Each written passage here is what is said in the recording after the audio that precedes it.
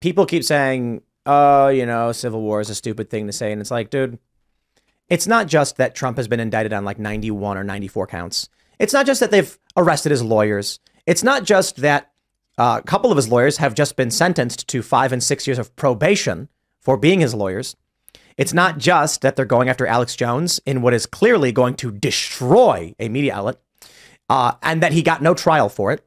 It's not just that Donald Trump was found in a summary judgment to have committed fraud without a trial in New York. It's not just that a judge said Donald Trump's properties are worth a fraction of what they're actually worth, even to the protest of finance experts and real estate experts. It is not just that they have been targeting Trump supporters, J6ers, solitary confinement. It's not just that far leftists have received no penalty for the hundreds who stormed the Capitol recently. They light slap on the wrist. It's not just